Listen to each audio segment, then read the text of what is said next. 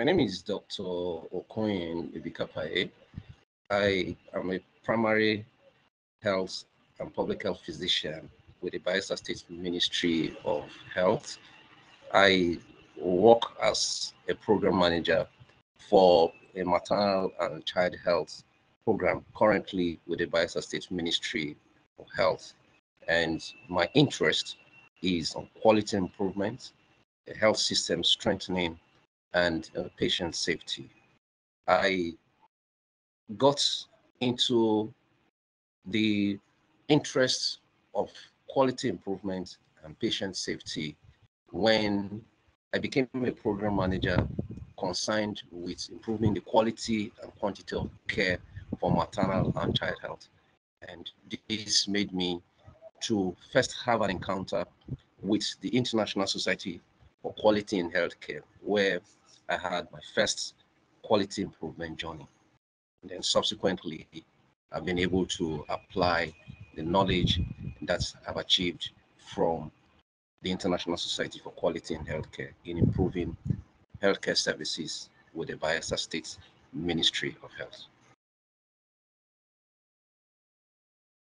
My inspiration that led to my applying for the fellowship with the Patient Safety Movement Foundation was the fact that having gone through the fellowship program with International Society for Quality in Healthcare, I know that one of the key pillars of quality is patient safety. And we have a high record of medical harm. And there was a need to attain the knowledge and the skills and competence required to address the issues of medical error and harm to our patients. So I was inspired when I found out that Patient Safety Movement Foundation was offering fellowship for interested healthcare practitioners to apply. So I made use of that opportunity so that I can improve on my skills, attain the competence, and acquire the knowledge, and then also be an advocate to carry this message and spread this message of how we can reduce harm in healthcare settings, and especially being someone who had, in the course of practice, observed harm being done to our patients. And we had most times assumed that as a doctor, you have the oath to say, do no harm to your patient. We had assumed that we can prevent harm, but it happens in healthcare settings. So, what was a missing link? What do I need to do? Was part of what inspired me to apply for the fellowship.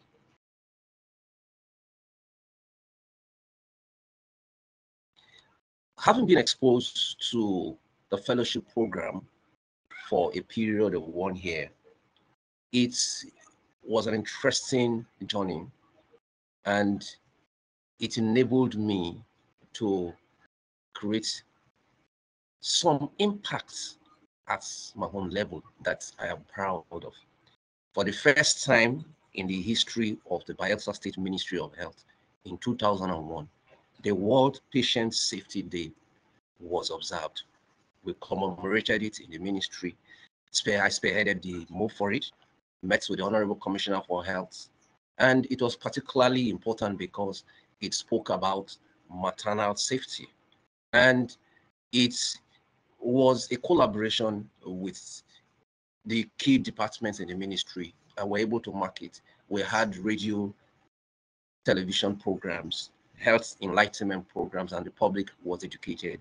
And we had a rally in the city of Yenegua to create that awareness on the issues of maternal mortality as it regards to harm that is suffered by her mothers in the process of childbirth.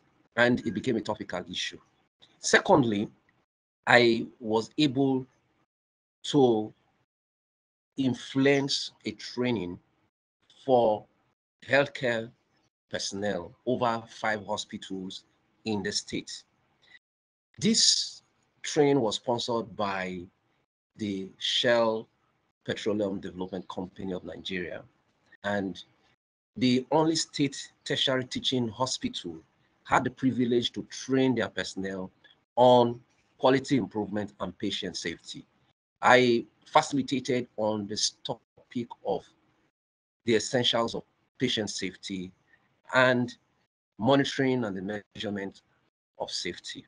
And in that event, I spoke on issues around never events, and it became a key message to healthcare practitioners who had never had opportunity to have a training on patient safety.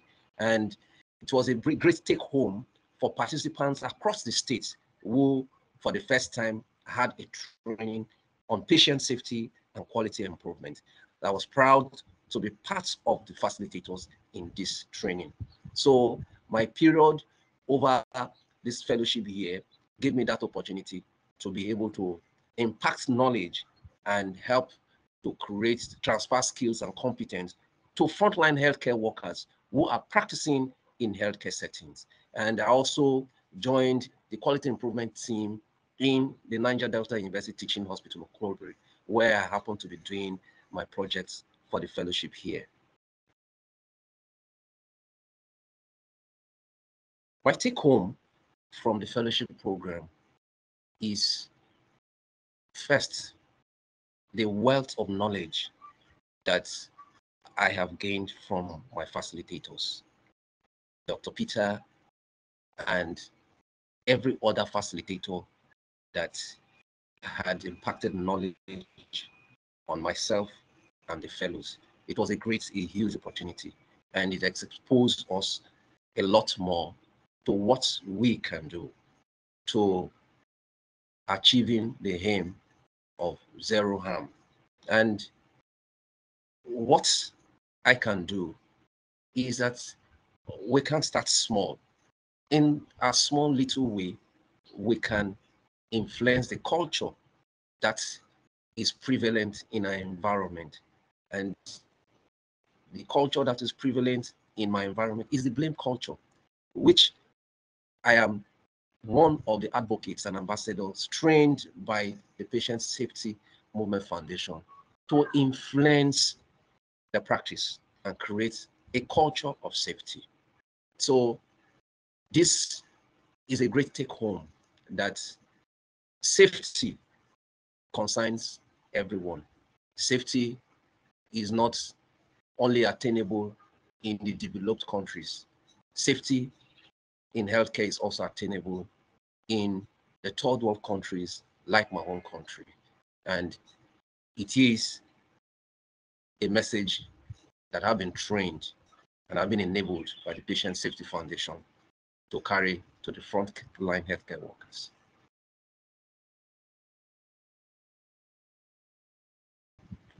One of the key topics that that I still will always live on with is a topic on learning patient safety and the measurement of patient safety. And it's a key take home that calls us to question. And the key questions that we'll always ask, and I will ask myself, and I will always pass across is the fact that can we speak to our healthcare setting and ask ourselves, like Peter will say, has there been harm in our healthcare settings or in the environment we find ourselves in the past? Is there a reliable healthcare setting? Is there reliability in the care that we provide? And then the question that we'll still ask ourselves, is care safe today?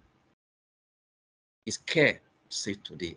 Is our healthcare operation sensitive to changes that we encounter every day? And then are we learning? What are we doing to improve healthcare? This is a synopsis of the whole of what patient safety may bring to bear.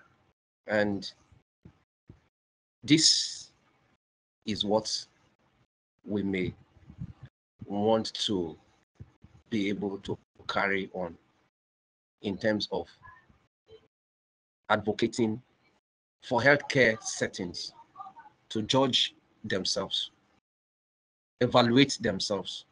Is the care that we are providing safe? Have people been harmed in the past? What can we do to change the narrative? It was a robust discussion, and I've been able to find a way to see what are the parameters that we can look at in a healthcare setting in developed or underdeveloped countries. Is it measuring the incidents that happen on a continuous basis? And if we are measuring the incidents that happen on a continuous basis, what does the data speak to us? Does it tell us if harm is occurring? If harm is occurring, what are we doing about our data to ensure that care is safe? I am privileged to have learned all this from my fellowship here, and it's a great take home. I want to say I am grateful to the Patient Safety Movement Foundation for this privilege to be impacted on and for the knowledge to be transferred to me and my competence to be developed. I wish that a lot more of us will be given this opportunity to have this kind of training so that healthcare can be reliable, so that incidents of harm can be reduced, so that our healthcare providers themselves too can also be secured and safe. My desire is that we'll have more people, more frontline healthcare workers that are trained on the skills and the tools of patient safety so that care can be safer than yesterday.